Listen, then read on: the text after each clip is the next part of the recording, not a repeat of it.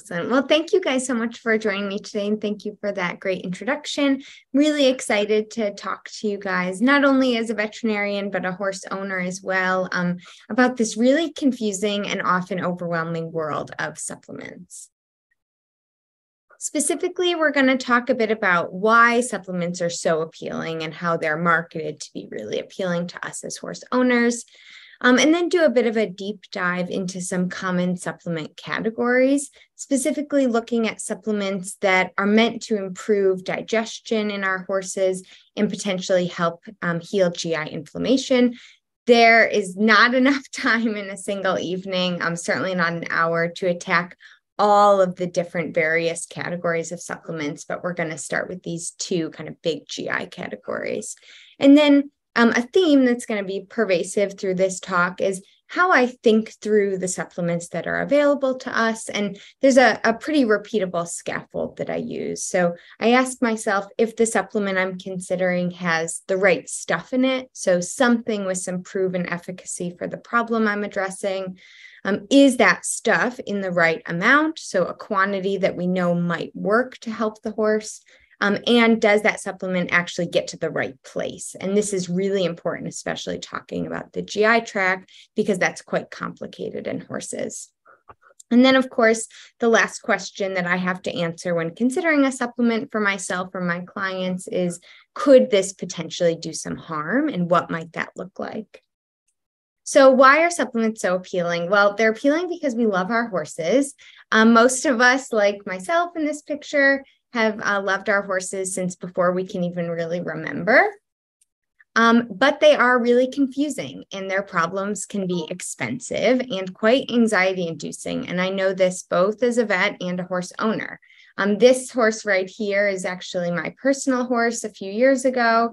And one winter in Michigan, she decided weekly, multiple days in a week, to demonstrate this really odd behavior. I got called weekly, almost daily, some weeks, that she was doing this and colicky. It would last about 5 minutes, and then she would stop and go about her day as if nothing happened. And I tried absolutely everything I could think of to diagnose this, address it, and fix it. And it was incredibly anxiety inducing. If someone had offered me, or I had taken anyone up on a supplement that I thought would have helped her, I would have tried the whole gamut.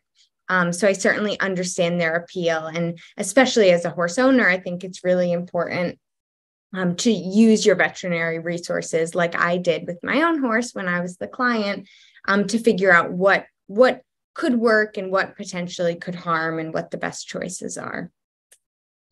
So when our horses have a problem, we're really eager for a solution. There's a lot of anxiety when they're having an issue, especially one that's dramatic, and potentially a bit nebulous without a clear treatment path. So the appeal of supplements is that they're quite easy and, at least at surface value, feel relatively inexpensive. You know, it would have been much easier to consider putting my horse on a supplement for a problem like this than discussing something like colic surgery if she had some sort of lesion that was causing her discomfort. So when we're trying to address what's out there in terms of supplements and addressing this appeal of supplements, it is, as I said, really overwhelming and can be really hard to know where to start. And the supplement companies that we typically use know this. So I did a supplement generator kind of online quiz for my mare. This is her again in a much better place than she was in the last video that you saw. And I actually left out all of those kind of weird signs that she was showing and just wrote sort of the basic facts about her in this supplement generator. She is currently a 19-year-old. She's a mare, which is in and of itself, as some of you know, a potential problem that could be addressed with a supplement. She does have some insect hypersensitivity in the summer, and she has had 2 actual colic episodes in about the 7 years that I've had her that have been pretty mild. This particular generator had 400 available products, And just based on these 4 categories of this horse, matched me with 11 products for just about $400 a month. And that is overwhelming and stressful, even with my veterinarian hat on. As also a horse owner, you feel a bit pressured that to do the best for your horse. Well, why wouldn't you put them on this, tendon supplement, geriatric supplement, mare calming supplement? And it can be hard to combat that, even as someone that, is sort of trained to think about those things critically. So in general, the big disclaimer for this talk is it's important to always ask your vet their recommendations for whatever your horse's problem is, whether it's a supplement addressing a problem or just for more maintenance and general health. I always recommend that you talk to your veterinarian about the supplements you're interested in and try to be really specific. And if possible, give them maybe a list or a potential list of things you're interested in and some time to do due diligence looking at those products so that they can give you an informed and educated answer. When you are trying out a new supplement, try to keep some sort of objective log to try to look for that supplement's effect. And this can really help ward against placebo effect, where we're just really desperate for something to work because we're worried about our horses and may falsely attribute whatever's working to be being that supplement. Also, just a bit piece of advice to remember, and something I have to remind myself of quite a bit for my own horses and my patients. We do a lot of things to our horses that perturb their natural GI function, and sometimes adding more is really just adding more. It's just adding potential fuel to the fire when we're already manipulating a lot, even though it's quite compelling when we're worried to try to do something.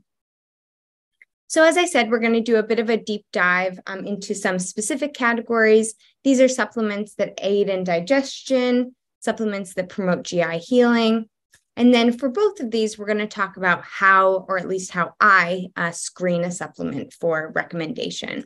And this is going to be asking if this supplement has the right stuff in the right amount and gets to the right place.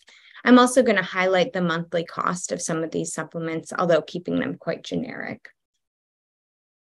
So supplements to aid digestion are largely probiotics, and these are really, really awesome in theory. But again, we have to make sure when we're looking at a product, we're assessing it for the right bugs in the right amounts and getting to the right place. As we know, horses digest a ton of roughage in their colons. Their colons have adapted to be these big fermentation vats that can actually function somewhat similarly to a rumen, if you guys are familiar with cattle, but it's a different part of the GI tract. So really, really specialized, just like a rumen is, but it's actually their colon. So it's the back half of their GI tract that's meant to digest a lot of roughage. So horses have a unique digestive system, and therefore they need unique bacteria to support that. Most probiotics that are even marketed for horses actually contain the microbes that are most useful for people. And that includes things like lactobacillus, bifidobacterium, like in Activia, and enterobacterium. And overall, these categories actually make up less than 1% of the colon microbes in a horse. So largely, a lot of the products out there are just simply the wrong things. So not the things that our horses need to aid in digestion within their colon. What is present in the horse colon and may be helpful as a probiotic are bacteria in the Firmicutes phylum, and then Saccharomyces species, specifically Saccharomyces cerevisiae, which is brewer's yeast. So at a minimum, when I'm looking at a probiotic product, it must have one of these two microbes in it to even be considered possibly effective. One real red flag for me that a probiotic is not likely to have the right things to potentially aid digestion in a horse is going to be a probiotic that says multi-species, because we just talked about how the horse GI tract is really specialized for the horse's unique digestive needs and functions. So if a probiotic is meant to address multiple species, eating a wide variety of things from omnivores to carnivores to herbivores, then it's probably not going to have the right bugs for each of those species. And this specific product really highlights that. So this contains the microbes that may be useful for a human, maybe even a cat or dog, but it is marketed for all these different species. So this is the first red flag to me. And, although this doesn't seem overly expensive, $25 a month is still several $100s a year, which could be put to better use for things for your horse. And this probiotic is about $30 a month, and they don't even try to tell you what bacteria are in there. So that's another red flag that I look for when I'm assessing some of these labels. This probiotic is $100 a month, which is clearly quite a bit of money over the course of a year, and has 3 microbes in them that are not useful to the horse, but does at least have this yeast, Saccharomyces, and it lists that it has 7 grams of this within each required quantity or recommended quantity for the horse. So is this the right amount?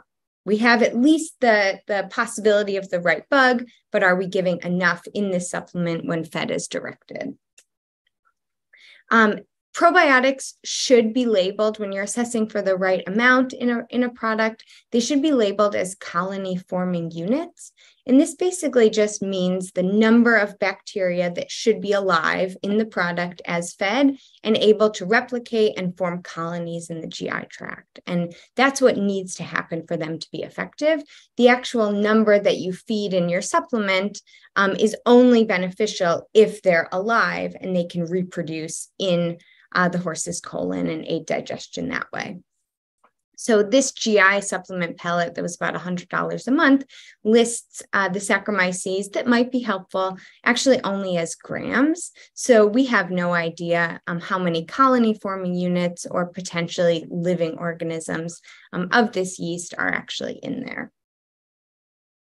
And when we do know how many colony forming units we're feeding in an experimental setting, the resultant bacterial loads in the horse's feces after we feed them are really, really variable. So this means that if we give a known quantity of live bacteria to a wide number of horses, they are going to have really variable bacterial concentrations, at least in their feces. So a lot of the importance of these colony forming units is actually very, very horse dependent. So we don't have even great benchmarks to guide if we're feeding horses the right amount of probiotic.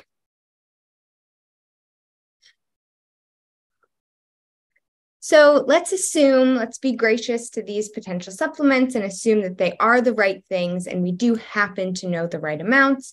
Could they potentially get to the right place? So probiotics are meant to aid in fiber digestion. Fiber is digested in the horse's large intestine or colon. So a probiotic has to be able to get through the acidic stomach and this whole small intestinal tract in order to get to the colon and really significantly aid digestion. And we have some evidence that they probably don't do this. So even if we've met these qualifiers of the right things in the right amounts, they probably don't get to the right place, at least not reliably. And there are a few studies that have shown this. So this is a pretty recent paper that looked at 11 commercial equine probiotics, and they essentially took that probiotic right out of the container from the manufacturer and cultured its contents, looking for living bacteria that could replicate after putting it through a manufactured horse stomach fluid. So a solution that mimics what the horse's stomach would do to this product once it passes through. They also tested for bacterial DNA in these supplements right out of the bag. So not even challenging them with the acidic environment of the stomach. And they found really shockingly that 0 of the 11 products met their labeled claim after going through the horse stomach. And even when they only look for DNA, so not living organisms, and not testing them by going through the acidic faux stomach contents, only 3 of these 11 products had DNA from even one of the microbes that were listed on the label, which is quite concerning. So not only do many of these not have the right things, but many of them don't even have the things that they claim to have. This is a similar, slightly older study that looked at 25 probiotics for horses and if they could grow the bacteria that were listed on the label.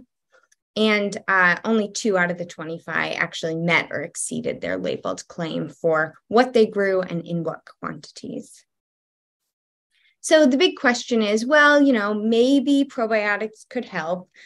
Even if they don't do anything, could they potentially harm? So a lot of people will feed a supplement thinking that there's no harm in doing so, even if it doesn't help.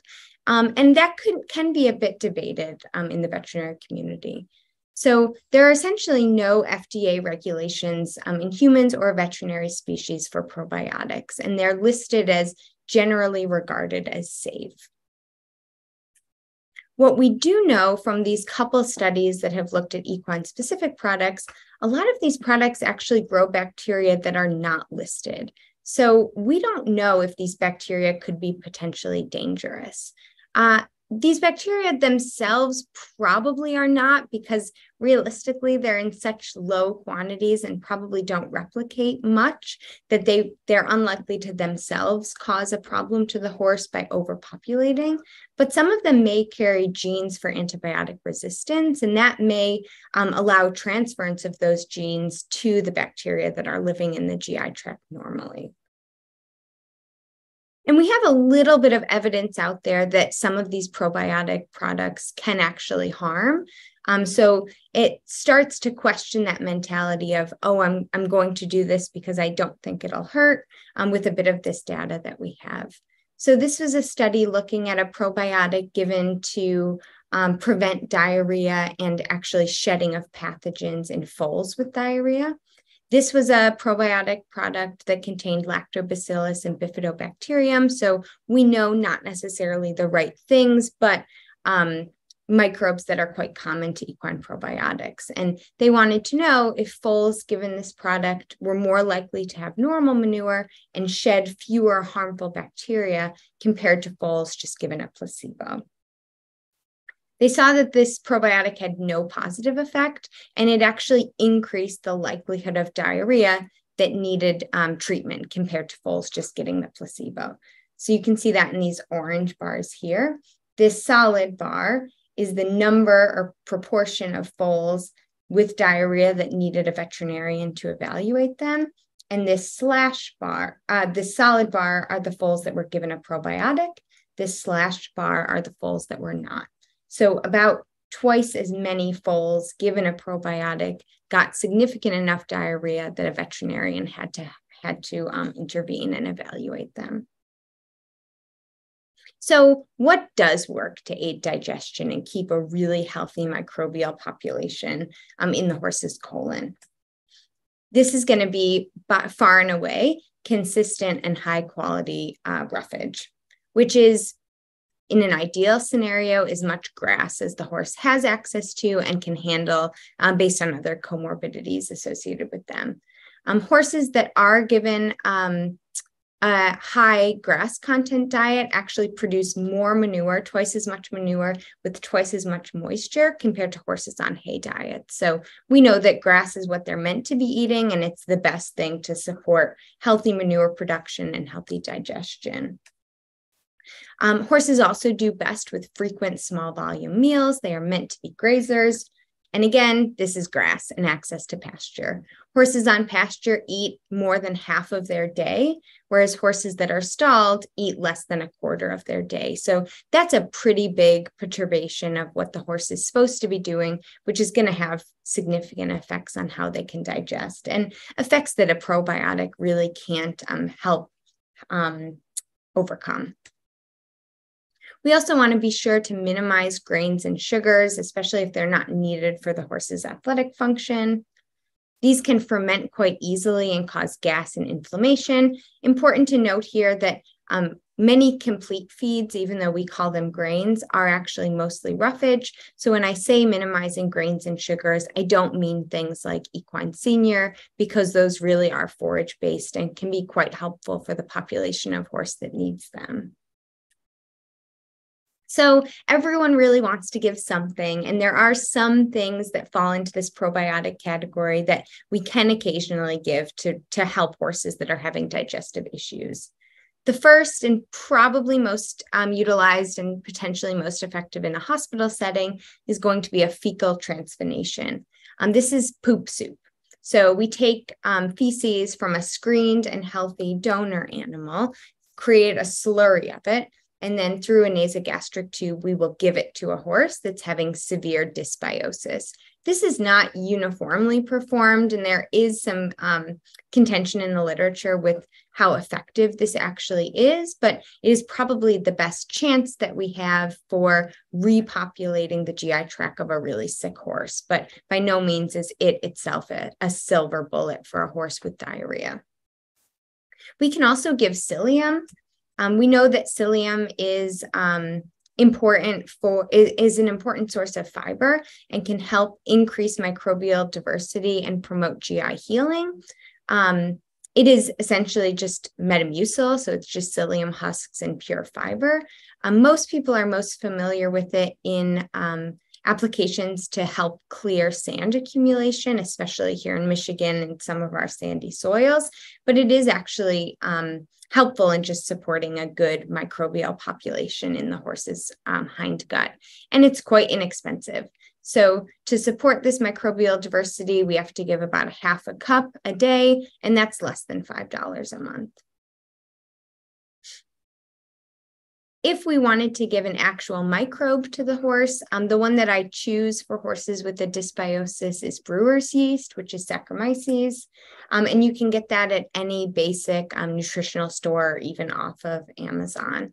This has by far the most potential to help, but there are still a lot of holes in what we know about this, including how much we should feed. When I do recommend it though, or when I offer it, I would never say I probably recommend this, but if an owner is interested in feeding a probiotic, I steer them towards this and suggest that they feed a tablespoon twice a day. And then just to clarify some of these confusing terms when we're talking about probiotics, we talk also a bit about prebiotics and postbiotics.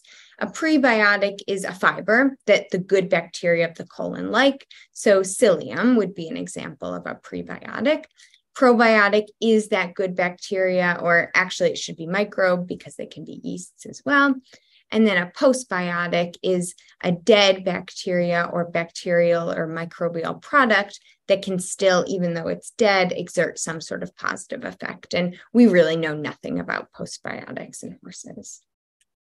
And the absolute best prebiotic for horses, even though you could give psyllium, is fresh green grass and good high quality roughage. So some of our probiotic take-home points. If you're going to put your horse on one, pick a product that at least claims to have the right things in them, which are going to be these Saccharomyces. These products have really poor quality control, so just know that going into your supplement use, especially if you're using one that does have this more heavily manufactured long list of ingredients, opposed to something like a straight brewer's yeast. You have to understand the limitations of these products because of their poor quality control, and they're not going to replace good management, hygiene, and feed quality, and they may have some downsides.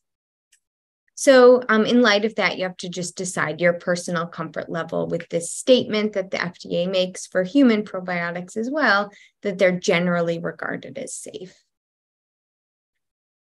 The next category of supplements we're going to talk about are those that promote GI healing or claim that they promote GI healing.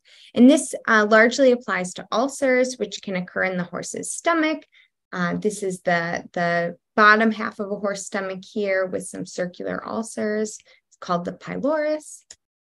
And we can get stomach ulcers in both the upper portion or the squamous portion, which is closest to the esophagus where the food goes first, or this lower stomach, which is the glandular portion, which is where the food exits into the small intestine. Importantly, another whole different category of ulcers are called hindgut ulcers, and these are ulcers in the colon. And these two things are quite different. When we have ulcers, we have some sort of imbalance between acid production, specifically in the stomach, and lining or mucosal protection. And this problem with defenses or lining protection can apply to both the stomach and the hindgut, but an acid production problem really only applies to stomach ulcers because that's where the acid is meant to be. That's where it can do harm. There really isn't significant consistent acid in the hindgut or colon to cause an acid production problem ulceration. So the goals of our supplements that are meant to promote GI healing are ones that can reduce acid production, particularly for the stomach, and promote repair of this mucosal lining, both in the stomach and the colon. And again, we have to interrogate these supplements for the right things in the right place and in the right amounts. So some of the things that are thought to help with GI healing are going to be plants with something called mucilage. And this is essentially the thing that makes okra really disgusting. I don't know if anyone here wrote that they're from Louisiana. I'm sorry if you are and you enjoy okra, but I've never made it successfully to mitigate this mucilage. Some of the things that we give horses or that are common in supplements that are thought to have this mucilage are things like aloe vera, fenugreek, kelp, marshmallow root, and plantain leaf. Sea buckthorn berries are also quite often reported to help with GI healing. These are essentially just berries with a lot of antioxidants in them. Then things like acid reducers or antacids, which are going to be supplements or products that contain magnesium, calcium, and aluminum. And then a few other sort of random things. So sometimes you'll hear about a pectin-lecithin combination, which is basically just this gelatinous fiber and phospholipid. And then we'll talk about anti-inflammatory omega-3s and oils, which can help with some GI healing as well. Of this whole list of things, highlighted here are the ones that do have a little bit of evidence behind them and might be able to help. That's aloe vera, sea buckthorn berries, calcium, magnesium, and aluminum, pectin, lecithin, and then omega-3s and oils. And I'm going to go a bit out of order here when I talk through them because I'm going to talk through the ones first that probably have the most evidence and are most likely to help. So we're going to start with the oils. There is a bit of evidence that oil will help reduce stomach ulcers, certainly in the stomach and maybe even in the hindgut. And it does this by increasing the production of protective mucus and improving blood flow to these organs. So it helps bolster defenses, which is why it can help in both the stomach and the colon. And I'm using this term hindgut and colon interchangeably because that is how we refer to them. For this purpose, hindgut and colon are interchangeable. Antacids are acid reducers. They're only going to work in the stomach because that's where acid is actually a component of ulceration, not in the hindgut. And they have a really, really short-lived effect, just like when you take a Tums. Pectin and lecithin, we do have some evidence that they help to mitigate stomach ulcers, probably by providing some good fiber and a bit of gelatinous coating to ulcers. Aloe vera also might help to heal stomach ulcers, but in the couple studies that have looked at it, it is consistently inferior to GastroGuard, which is the labeled product for treating this disease. And sea buckthorn berries are antioxidants, which in one paper helped to prevent the progression of ulcers, which maybe supports their use, but is certainly not kind of a robust claim for them.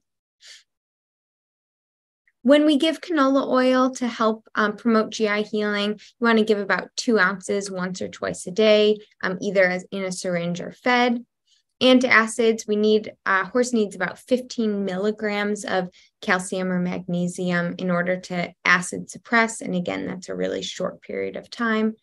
They need about 200 milligrams of these pectin lecithin supplements, 9 grams of aloe vera, and 36 grams of sea buckthorn berries. And this is just important because when you're looking at supplements that contain any of these, so things with the right stuff, we do have to make sure they also have the right amount.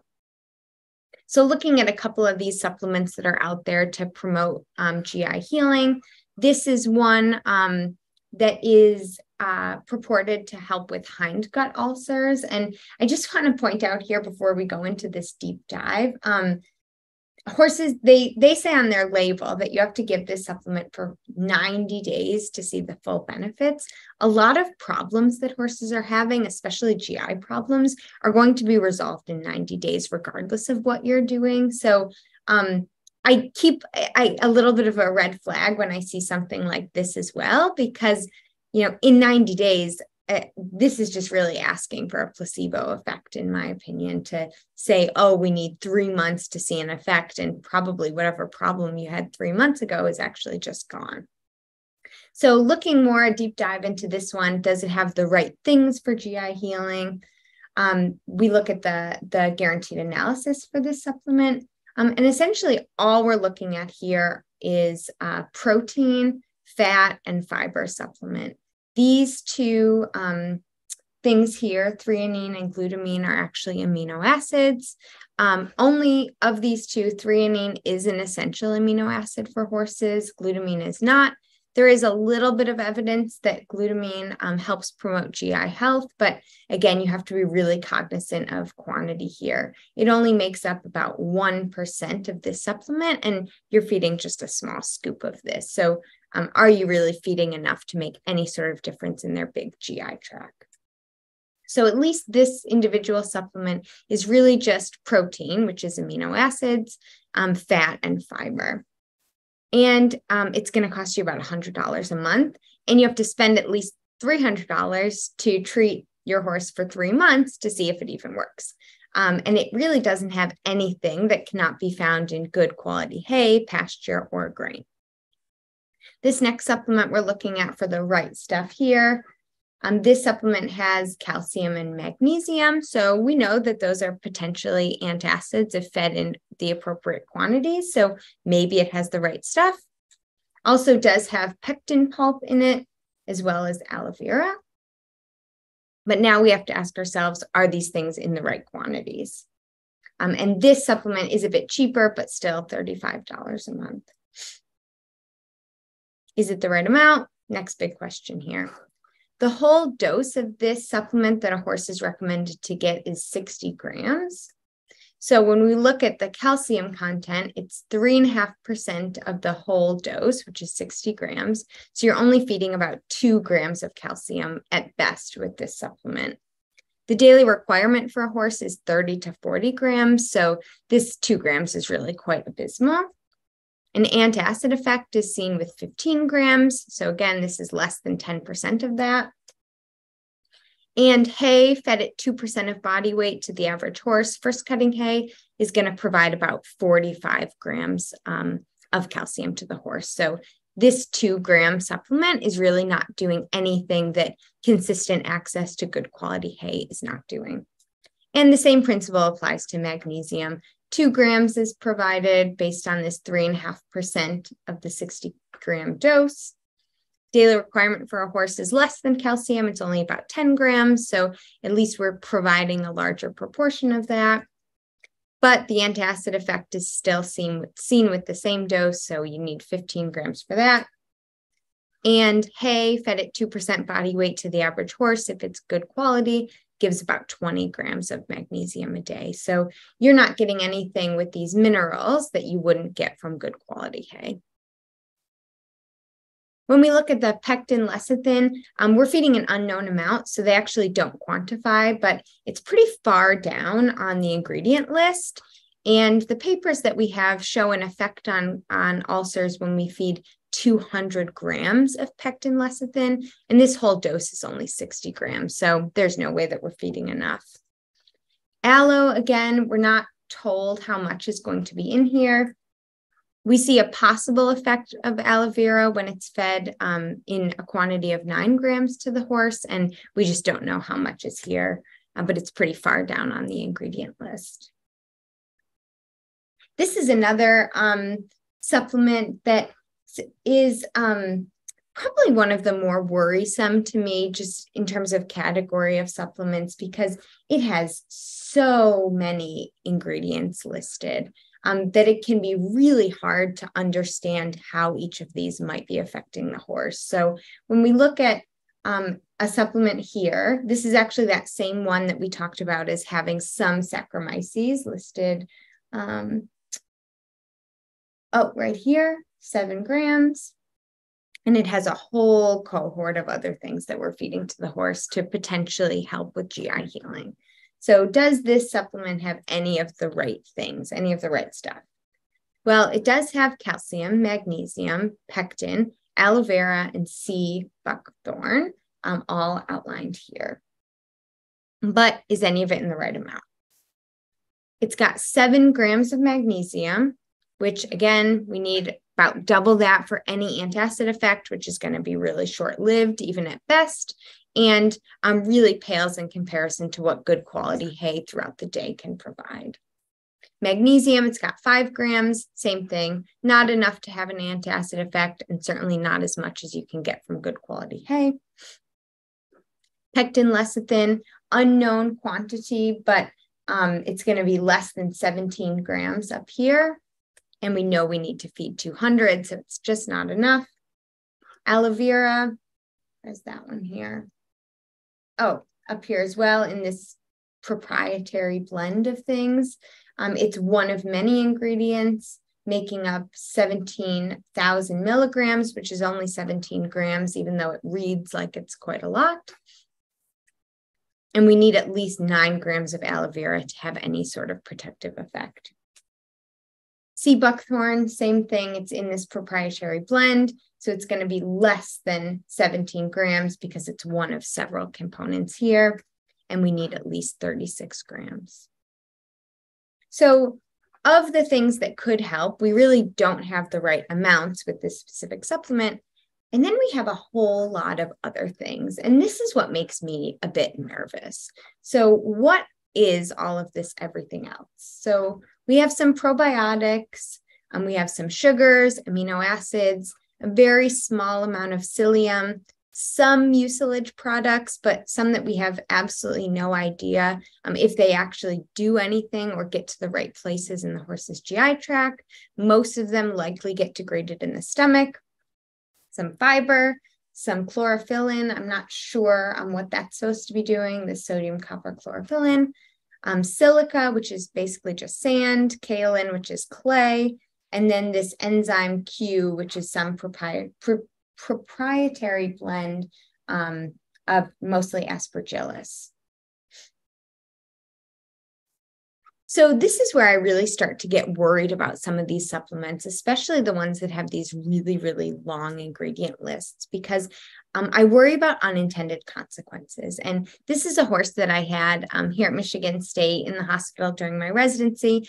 His disease had nothing to do with supplements, but is one of my favorite highlights of this principle of unintended consequences. So this is a sweet horse that came in for colic, ultimately needed colic surgery, and we found this in his small colon, so this last part of his GI tract that has the formed fecal balls in it.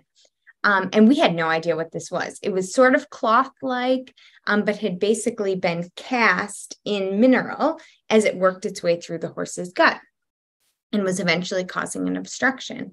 We showed it to the owner and she said, oh my gosh, 2 years ago, around Christmas, one of the other boarders at the barn hung up little treat bags and his went missing. And this was that little treat bag 2 years ago. So this to me is just the perfect example of an unintended consequence, or this idea that no good deed goes unpunished. You know, you're doing a nice thing, hanging up a treat bag for your boarder mate at the barn, and their horse decides to eat it and needs colic surgery because of it 2 years later. And I apply this thinking to supplements too, because I always want to foreshadow or predict what unintended consequences my choices might have for both my own horses and my patients. So the big unintended consequence that I worry about with supplements is going to be things like colic. So we don't have a lot of information on things like recurrent colic and repeated colic, but it is a particularly worrisome problem because it's really challenging and really expensive. And it's one of our causes of colic that commonly is treated by owners with supplements. So it's important to understand if those supplements might have any sort of effect on the actual primary problem. So when we have looked at horses with recurrent colic, we've asked ourselves, or these researchers have asked, if there are any consistent features of these horses that have repeat recurrent colic. And in fact, there is. Most of the horses evaluated in this study, at least for recurrent colic, had some version of inflammatory gastrointestinal disease, or IBD. 55%, so more than half of the horses in this study with recurrent colic, when they took sections of intestine and looked at them under the microscope, did see IBD. And this is really worrisome to me because we don't understand the things that trigger IBD in horses. We really hardly understand those triggers in humans. So things like allergens may very well be a culprit. And when I see a big, long list of ingredients that really don't have much proven efficacy, what I see in this list is just a whole host of risk factors for potential GI allergens. And I don't know if these are going to be having any sort of effect in the horse's GI tract that may actually cause colic, which is the thing that the horse may be suffering from that prompts you to put them on this supplement in the first place. So what things might work to promote GI healing? We all want to give something. We all want to help our horses. Canola oil, or some of the more expensive oils like rapeseed, flax, etc., that have a lot of omega-3s. Canola oil is my favorite of the inexpensive ones because it has that best omega-3 to omega-6 ratio. And this can actually help to mitigate GI ulceration. And unless you already have a significantly overweight horse, there isn't much downside to this. Calcium and magnesium can certainly help promote GI healing as antacids, but they're really, really short-lived. And there's probably no benefit to an actual calcium magnesium supplement beyond just frequent good quality hay access. If your horse has a real ulcer problem, second cutting or even alfalfa may be the best choice to just provide these macrominerals. Pectin and lecithin might help a horse with mucosal healing and GI ulceration, but you just have to make sure you're giving enough, which can be really hard. These things aren't particularly palatable, which is why there isn't more in our supplements. Aloe, same thing. It might be helpful. It is inferior to the actual medical treatment for gastric ulcers. And if you are going to give it, you do just have to be sure to give enough. Sea buckthorn, same thing. It might be helpful, or at least might prevent progression of ulcers. This is sea buckthorn right here. It's kind of pretty little orange berry, but you have to make sure that you're giving enough. So the take-home points here for me are: consider where your horse may have ulcers and talk to your vet about what they're most suspicious of. Are we worried about the stomach or the hindgut or both? If we're worried about the stomach, acid suppression is important. Acid suppression is not necessarily important in the hindgut. You want to know what things do have some proven efficacy. This is going to be oil, maybe aloe, maybe pectin lecithin, maybe sea buckthorn, and calcium and magnesium. Know what amount is needed and make sure the supplement approaches that amount. And then my recommendation is to always look for the simplest sources of these things, because I do worry about what allergens we're exposing inadvertently our horses to with some of these supplements. And that can be a real risk for recurrent colic. So I'm just remembering this effect of unintended consequences. So the question associated with this talk, is there a supplement for that? Maybe. But it's important to remember that a supplement is not necessarily a solution. So think really critically about the ingredients in the supplements that you're choosing and their sources. Talk with your vet, encourage them to be honest with you with their opinion, and try to take that to heart. Unfortunately, that means that we have fewer easy answers to complicated problems than we want. But in my opinion, it's better to kind of accept that reality than maybe give something that could pose some harm. These supplements can actually be really expensive. And, of course, they're not the upfront cost of a gastroscopy and a month's worth of gastric ulcer treatment. But $100 a month for one of these supplements is certainly that quantity over the course of a year. And if the supplement isn't going to help, but the scope and the medical treatment will, then even though it's a more upfront cost, it may overall be a better use of money and better for the horse. And it won't hurt. It's just a bit of a dangerous logic, especially when we don't know exactly what all these ingredients are and what they might do to a horse. And then the other thing that I talk to clients a lot about is the colic coverage associated with some of these supplements. So supplement-driven colic coverage, if you subscribe to this monthly supplement that, at least for the ones I've looked at, range anywhere from $50 to $180 a month based on which supplement you choose. Often these colic coverages only apply to colic surgery, and there's a lot of colics that are actually treated medically. And if you are in one of these supplement-driven plans, you're going to pay between $600 and $2,200 a year based on the supplement that you choose for your horse to be able to go to colic surgery. On the flip side, insurance, this is insurance on my own horse here, the same one that I would have paid any money for a supplement to fix a couple of years ago. She's 19 years old. I have mortality and $10,000 of major medical on her. So that'll apply to anything, not just colic, and certainly not just colic surgery. And even as a now geriatric 19-year-old, this costs me less than $1,000 a year. And of course, that's going to expire at some point based on her age, but a lot of these supplement-driven programs may as well. And with that, I'm happy to take any questions.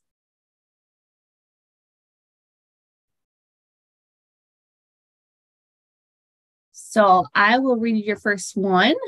When you say hay or good quality hay, what type of hay are you recommending or using as an example for these calcium, et cetera, calculations?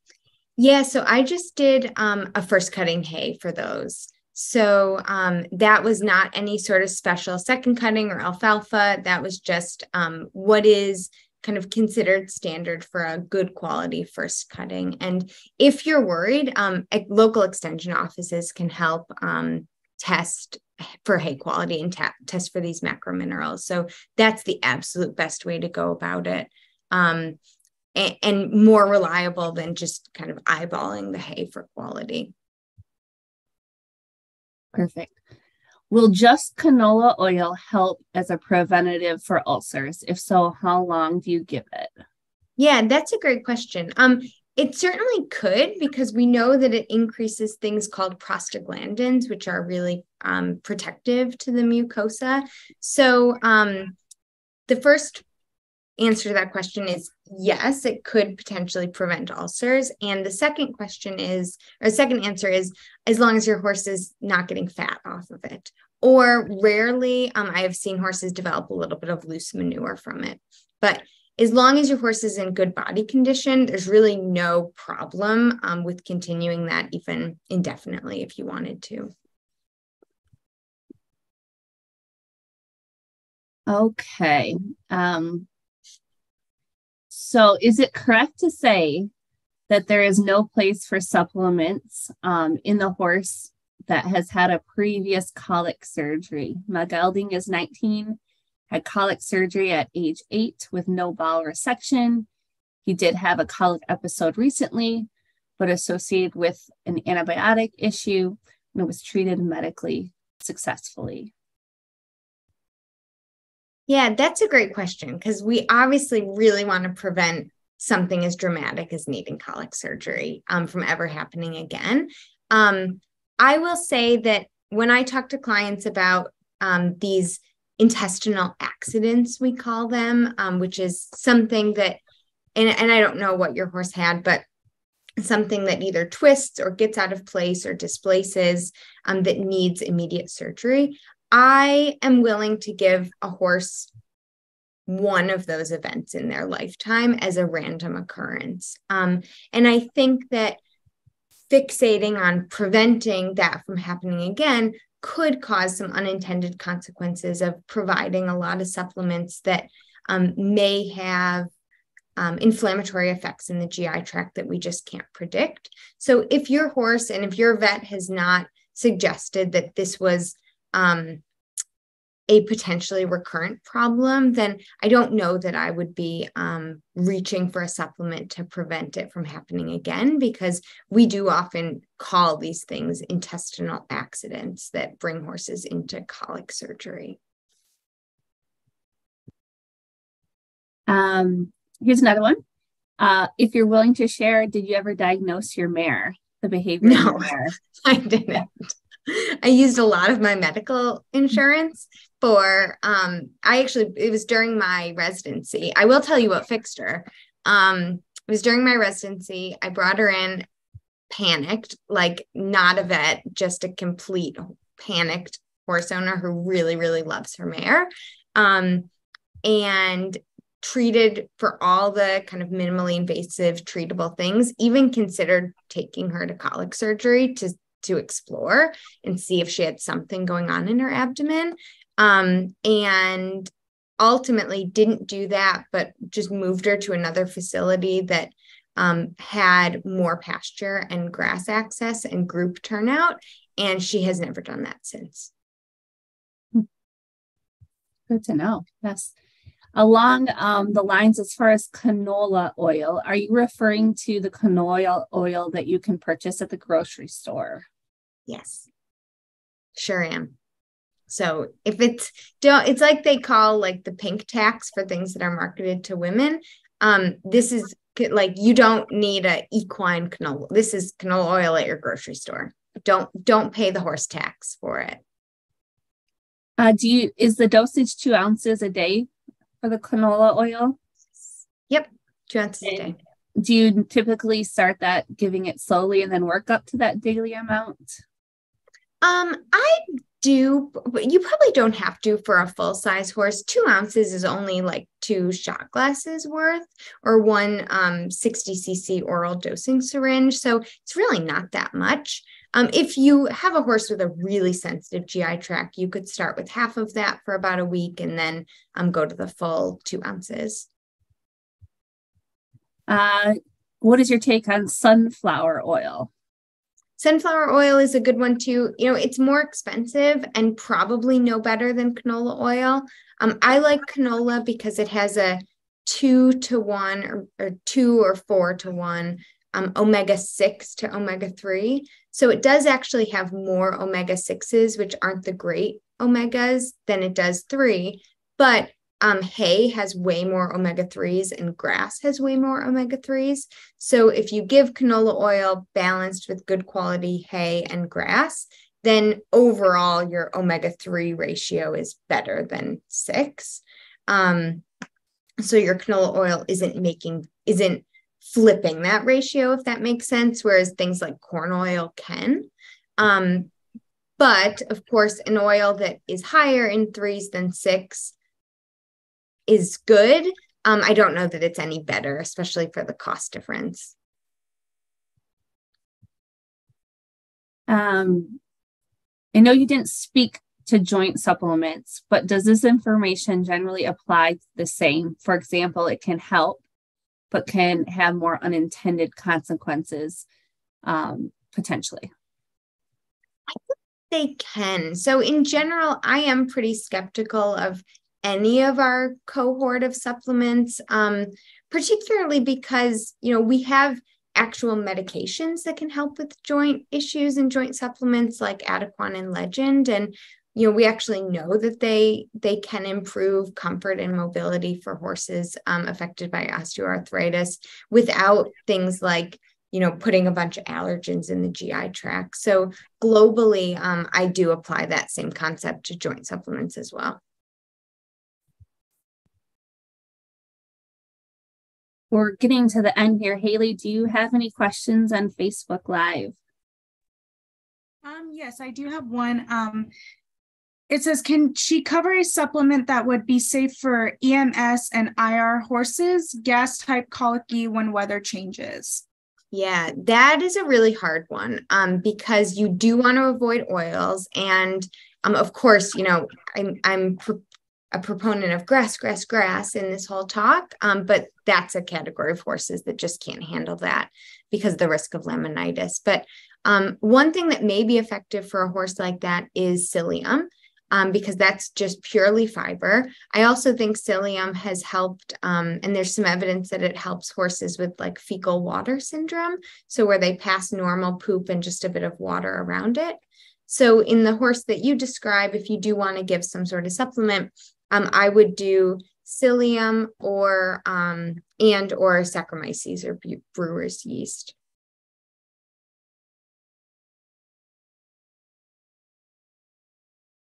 And that applies to that same question. What if your horse is overweight?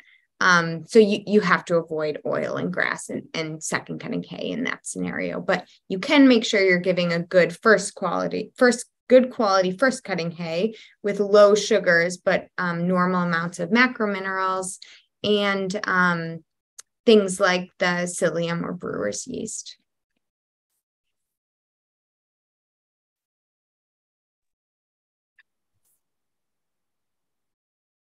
I can ask you one more. So do you recommend feeding the natural raspberry leaf supplement for anxious or moody mares? Do you find that it works? I have never tried the raspberry supplement. People do use it for that purpose. And I have an anxious, moody chestnut mare. And